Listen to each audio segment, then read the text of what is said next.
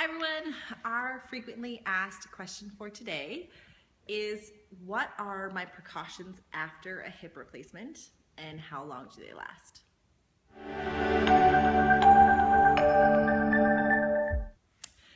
After you have hip replacement surgery, there are certain things that you need to be really careful about, especially for the first 6 weeks after surgery. They are to make sure that you don't cross your hip over your center. For example, crossing your legs, or even when you're rolling over in bed, to not let your one leg drop. The other one is to make sure that you don't bend your hip past 90 degrees.